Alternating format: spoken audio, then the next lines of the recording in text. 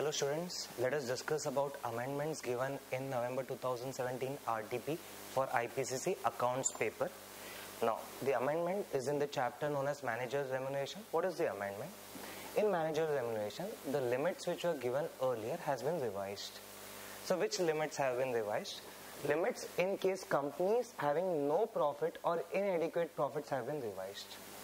Earlier, they used to give effective capital. This is the effective capital of the company. This company is not having profit or inadequate profit. So based on this effective capital, this is the maximum managerial remuneration that can be paid. Now, the concept remains the same. The only change is the limits of the managerial remuneration which is allowed has been changed. It has been doubled from the earlier limits. Let us try to understand what they say.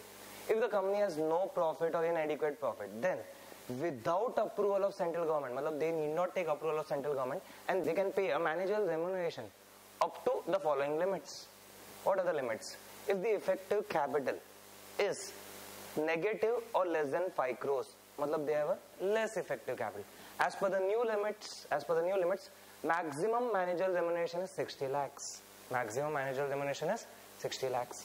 Next one, if the effective capital is more than equal to 5 crores but less than 10 crores, in that case it is 84 lakhs maximum managerial remuneration. Next, effective capital is more than equal to 100 crores but less than 250 crores, in that case maximum managerial remuneration is 120 lakhs. And the last one, if the effective capital is 250 crores or more, in that case managerial remuneration is that 120 lakhs plus 0.01% of the effective capital over 250 crores. So these are the new limits. So how to remember the new limits? In the effective capital side, you need to remember 5 crores, 100 crores, 250 crores and 250 crores and above.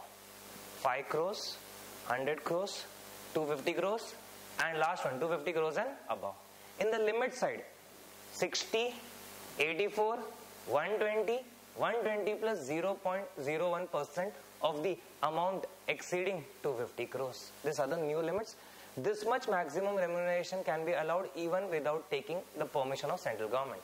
Next, this limits can also be doubled if the shareholders pass special resolution. This limits can be doubled if the shareholder pass special resolution. Means, if special resolution is passed, you can give more remuneration even without going to central government.